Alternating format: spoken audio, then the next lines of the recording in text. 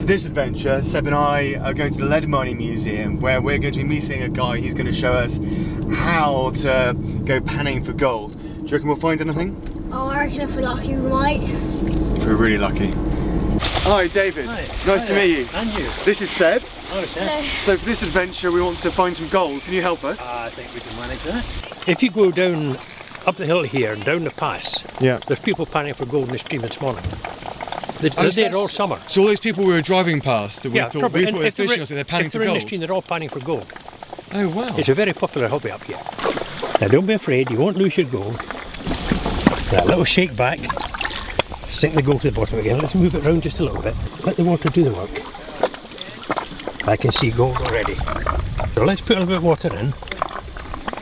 Shake it back, and very gently just swirl it round. We found gold! Wait a minute. No, we're not getting it separated properly. Just a sec. 1, 2, 3, 4, 5, 6 pieces of gold in here. That's all yours. Oh, look at that. Look at that gold in there, eh? Panning for gold. Adventure complete.